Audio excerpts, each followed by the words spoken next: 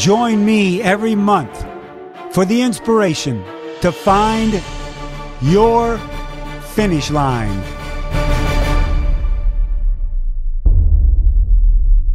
Hello, everybody, and welcome to another edition of Find Your Finish Line, presented by Activice, the official topical pain relief partner of Ironman, where you can find it on Amazon, at Walmart, and Ironman.com. I'm Mike Riley, everybody, your host.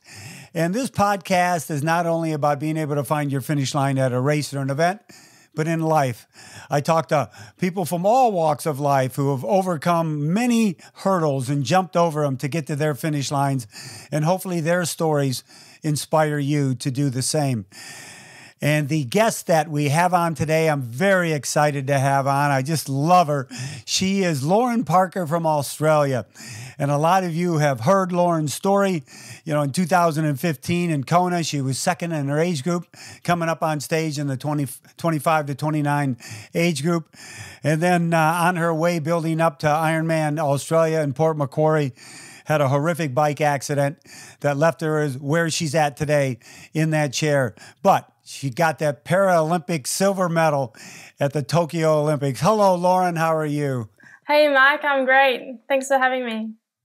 Oh, my gosh. Thanks for being on. It's always great to see your smiling face because every time I see you, it seems like you're always smiling. I try to always smile anyway. Yeah, well, good for you. I absolutely love that. Well, Lauren, you're out of the Newcastle area of Australia, about 2 hours north of Sydney. Beautiful beaches, the whole deal. How's everybody doing there? How's the family and everyone?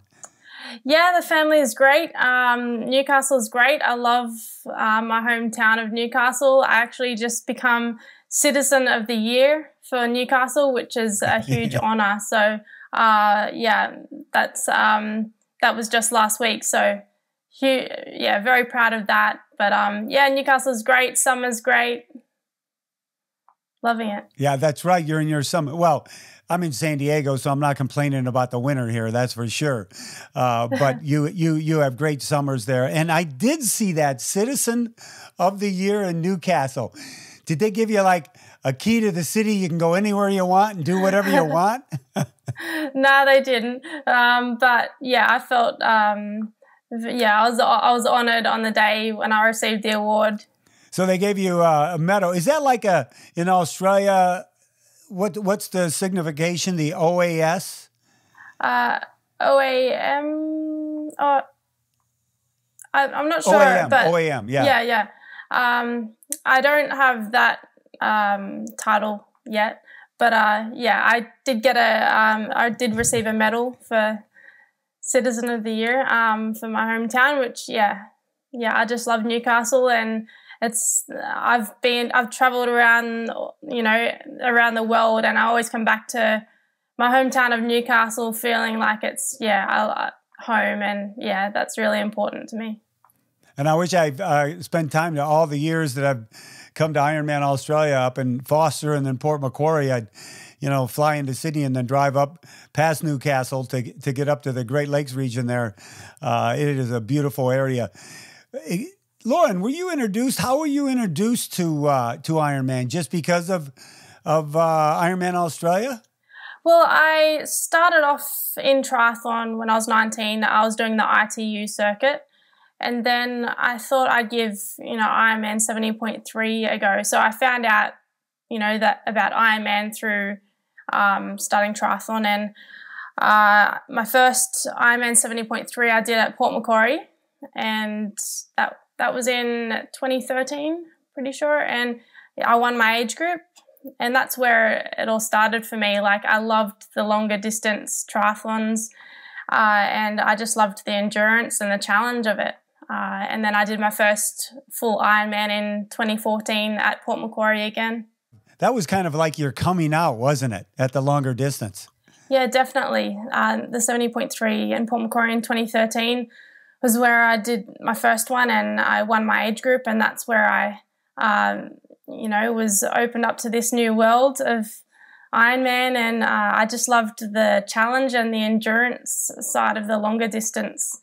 And I did my first full Ironman at Port Macquarie in 2014, And I just absolutely loved it. I loved everything about Ironman, the atmosphere, and everyone was there going after their own goals, which I really loved. And yeah, I actually won my first Ironman and got my ticket to Kona in 2014, my first one. Yeah, 2015 when you came to Kona. That was your first time there. Did your mom come? Who came with you? Well, 2014 was my first time in Kona, and then 2015 my second time. My mum came to Kona in 2015, so that was really great for her to see me race, and great to have her support there as well. That's fantastic. So tell me what it was like coming up on stage, second in your age group in the age group when you came up on stage in Kona. Yeah, I mean, I was so happy with my result. You know, I'd been through a lot over, you know, the years. I had 8 stress fractures before that race during my time as a triathlete. So I never actually was able to put, you know, a race together. And even for 2015 in Kona, I still didn't have the perfect preparation for my running. I just kept breaking down. But to actually, you know, be able to get, you know, a result on the board, and, you know, that be at Kona and second place podium in my age group, I couldn't have been more happy and proud to stand up there on the podium. Yeah, you had a go. I mean, you went like 10:07. There's nothing wrong with that. That's for sure. Yeah, especially with not, you know, a full run training program done as well. So I was very happy with the effort. Yeah, that's something else. Then you get done with that race, and you are you know, going to turn pro, and you have a couple of races at the pro ranks, and now you're training for Ironman Port Macquarie to do that race. And a couple of weeks before the race is when you had the accident, the bike accident. That reverberated around the world when a quote-unquote able-bodied athlete all of a sudden has an accident like that, and it severed your spinal cord. You've talked a lot about that accident, and you've talked a lot about the recovery, but the questions I want to ask are, everything's mental. I mean, it's all mental. How were you able to switch that mode of thinking of that inner desire to be that athlete, go through the horrendous accident you went through, the 6-8 months of tough, you know, hospital recovery, and switch that mindset, Lauren, to get where you're at today, to get that silver medal at the Paralympics? Can you take us through that? Yeah, I mean, my life changed in a split second, and I thought my life was over, that it wasn't possible for me to get back into sport, and especially the sport that I loved. And, you know, I'd done sport all my life, and all I knew was being an athlete, and I thought that was all taken away from me, and until I found out that it was possible to get into paratriathlon and back to my sport. And for the first few months after my accident, it was so hard, obviously mentally, to, you know, realize that I would never walk again. But having sport to fall back on definitely saved my life. It allowed me to set new goals, which was really important for me, and that's where my mindset sort of changed. Was when I was able to start training again and set new goals, and you know, have that focus back on my sport. And yeah, it's about, you know, perspective really for me, and I really chose to focus on the positives rather than the negatives. Like, there was a lot of negatives I could have focused on, and for me to move forward, you know, I couldn't dwell on those things. You know, I couldn't change what had happened. I just needed to focus on, you know, what I could do with my life and how I would move forward. And, you know, I wanted to move forward in training and in triathlon and see what I could do. And it went really fast. Like, I got out of 6 months in hospital and got straight back into training straight away. And all of a sudden I'm racing around the world in paratriathlon and winning races, and, you know, 4 years later competing at the Paralympics representing Australia. You know, I never would have dreamed that when I was laying in the hospital bed. And yeah, it was from the outside looking in, like a lot of us, and it was so fast, Lauren. I just remember, what do you mean she's racing in a race? Didn't she just have the accident like a few months ago? You know, I mean, that's what it seemed like from the outside. But I've talked to a lot of people who've had accidents, and that month or two afterwards, they sometimes just don't want to even live. But you were able to switch it around. Do you think your athlete mindset, which you've had all your life, is something that you just decided, I've got to reset it, and this is now what I'm going to do? Definitely. I mean, all I knew was how to be an athlete, and I'd been an athlete all my life. So I think it was, you know, it was the easy part. It was getting back into my sport. But, you know, there were those dark days. There were those times where I didn't want to live anymore, even through the last 4 years. I do have those dark days, but, you know, I get through those. And that's because of sport, and that's because of triathlon. You know, you could say that, well, triathlon ruined my life. I could dwell on that, or I could see it as it saved my life. And that's how I see triathlon, is that it, you know, without triathlon in my life after my accident, I don't know where I'd be, to be honest. And, you know, it's the easy part, doing sport and doing what I love. It's the everyday, you know, getting through every day with my injury and living with pain 24/7. That's the hardest part. Yeah, I obviously have seen some of your therapy, you know, playing the guitar. And are you still playing the guitar? Yeah, of course. I love it.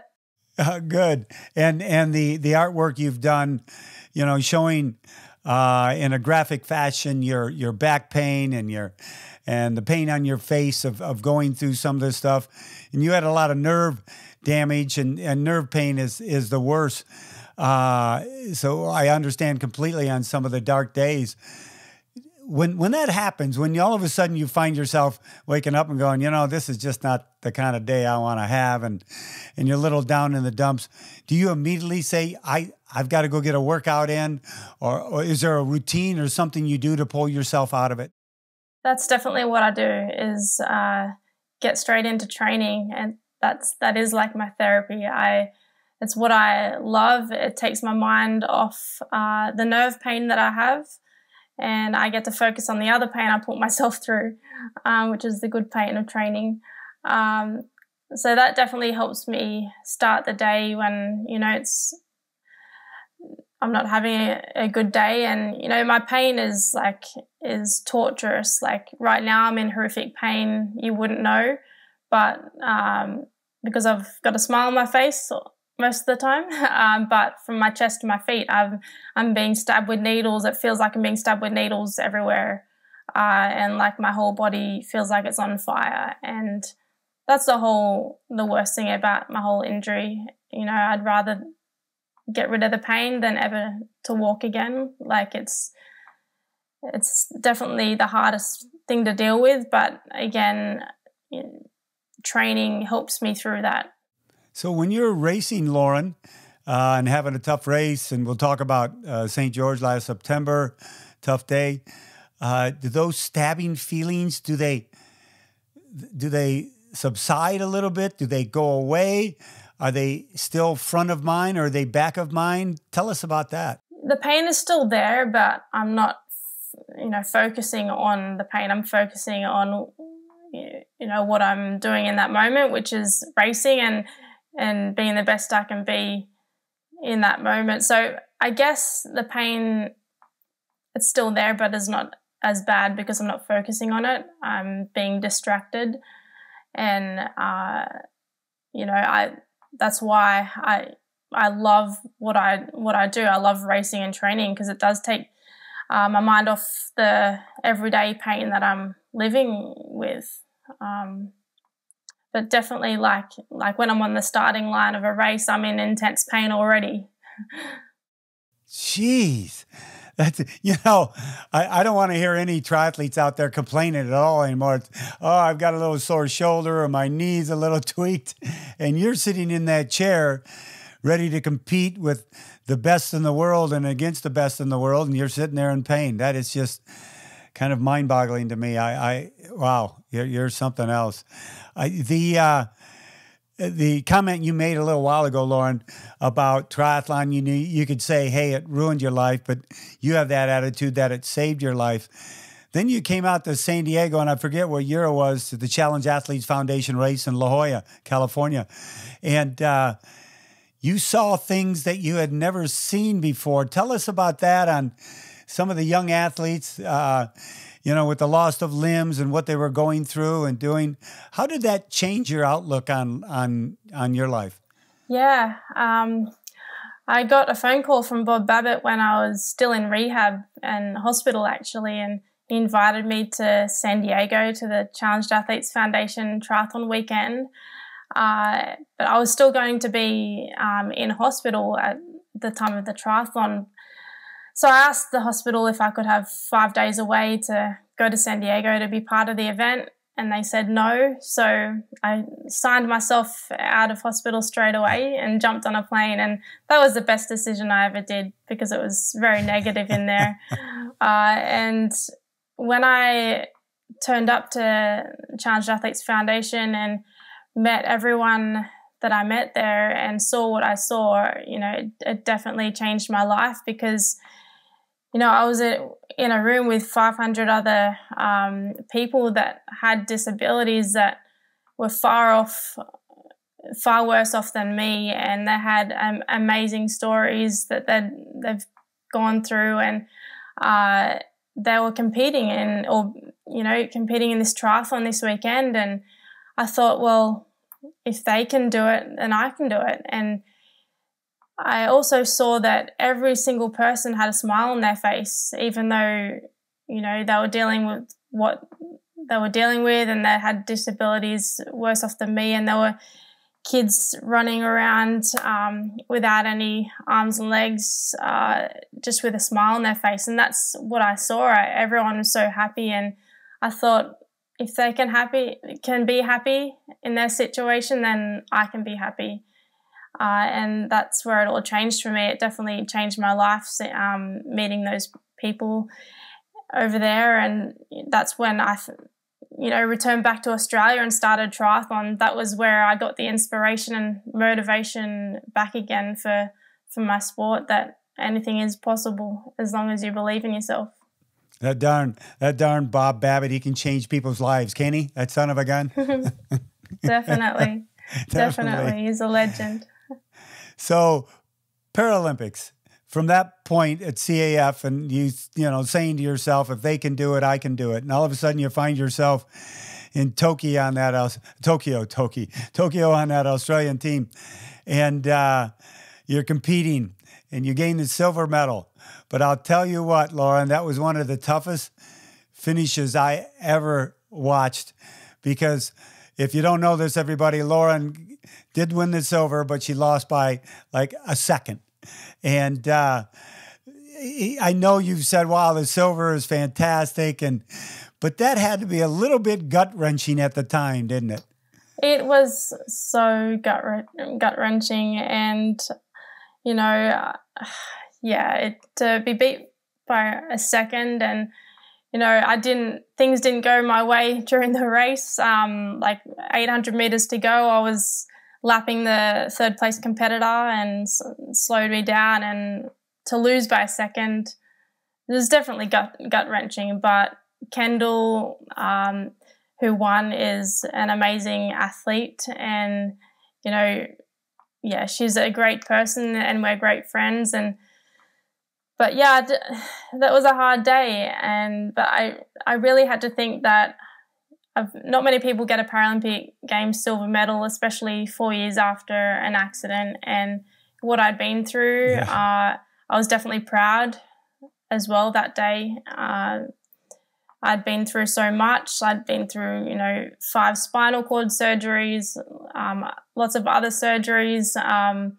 During my Paralympic prep, I had a surgery as well. So I had a lot of setbacks that I'd had to go through. But, that day at the Paralympics, I was fully prepared. I was on that start line. I couldn't be more fit, and I was definitely ready to go. So I put everything into the race, and I'm proud of my Paralympic Games silver medal, definitely. What do you think, Lauren, that race and that day has taught you?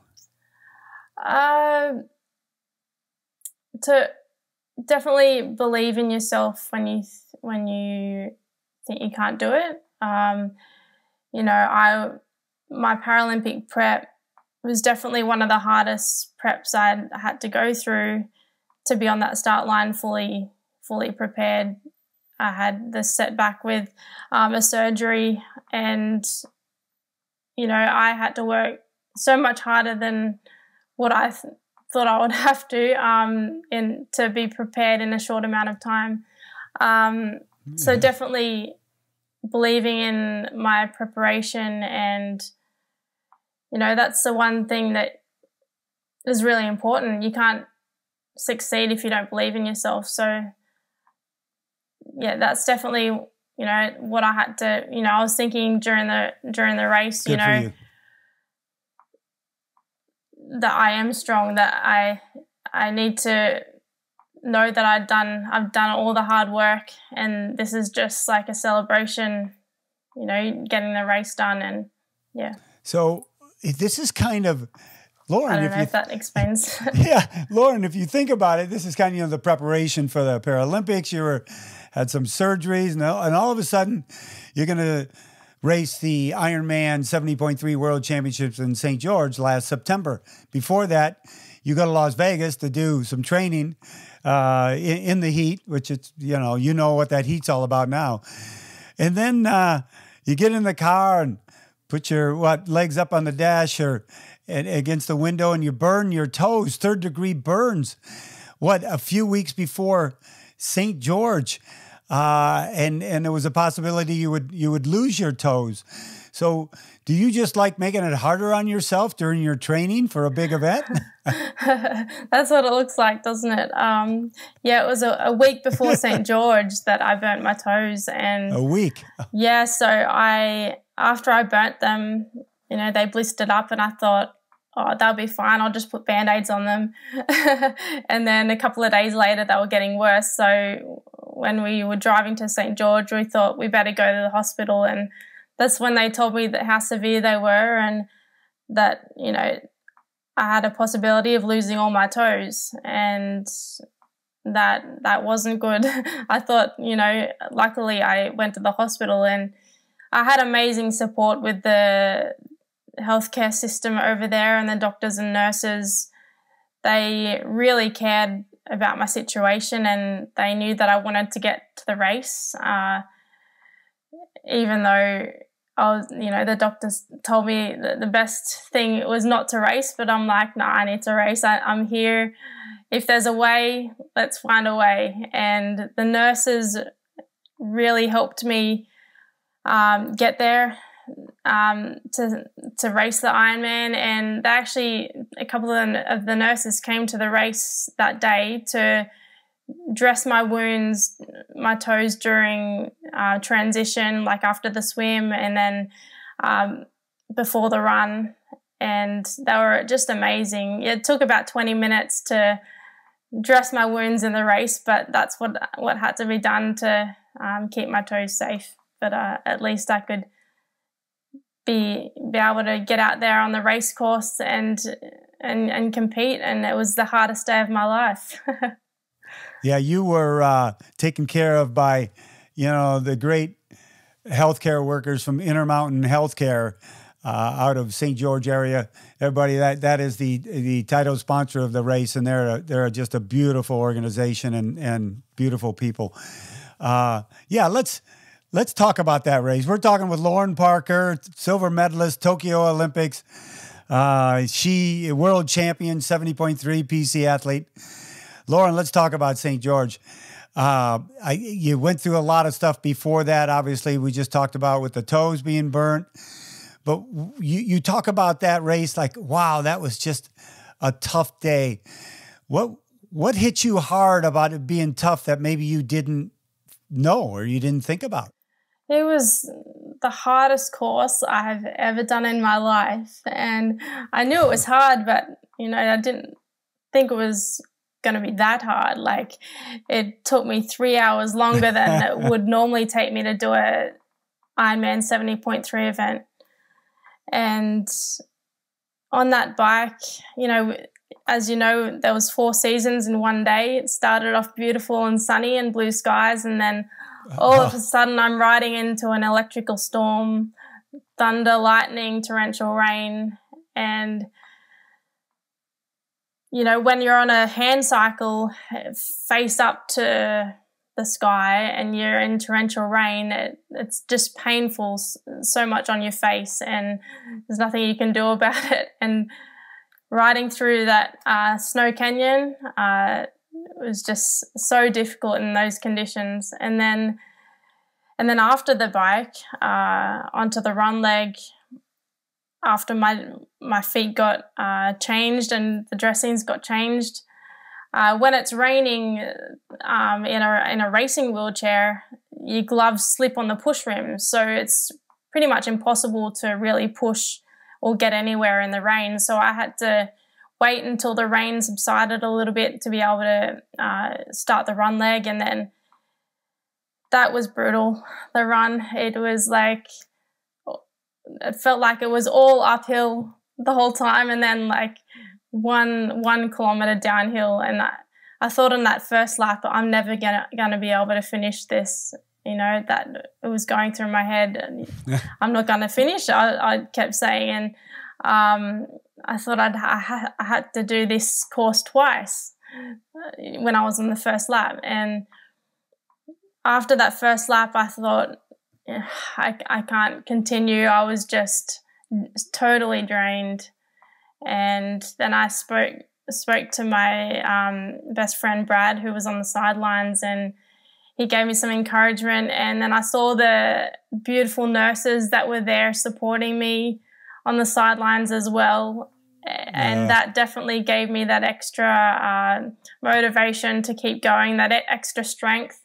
And then on that second lap, as I'm going up the hills, I see my doctor, who was the doctor that was helping me with my toes. He was there running up beside me, running up the hill. And where do you see that? Where you get your doctor and your nurses coming to your event supporting you. So that definitely gave me that extra strength. And coming down that finish line, I couldn't be more happy that I'd actually done it. So plus, I had emotionally that day, because I'd been through a lot prior to starting the race, not just all the physical stuff that I'd been through with my toes. I was dealing with a lot of emotional, personal stuff at that point as well. So when you're in a race like that, that's so physically hard and you're under emotional stress, it makes it even harder.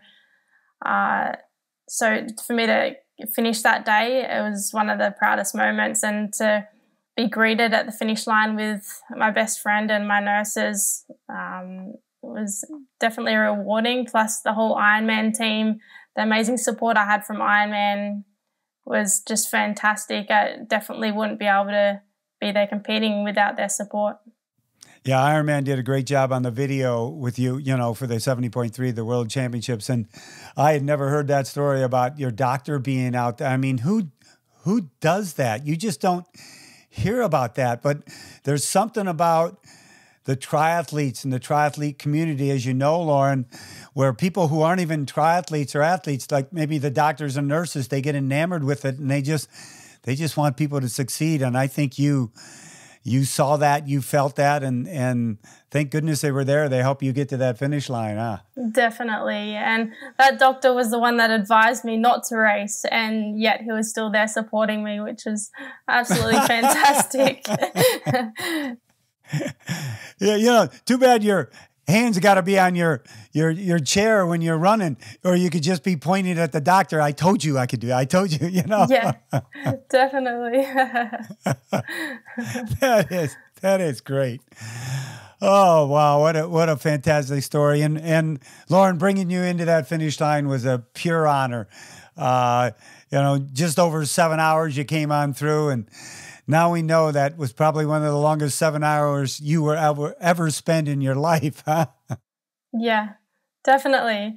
And the week after I raced Cozumel, and I did it in just under 5 hours. So that's the difference between the two courses. Yeah, exactly. Yeah, definitely. But I want to get back to St. George 70.3 again and race it again. But during the race, I said never again. I said, there's no way I can do this again, but I want to get back there. Do you have a goal to get back there in May for the Ironman World Championships? Yeah, definitely. We're talking to Ironman.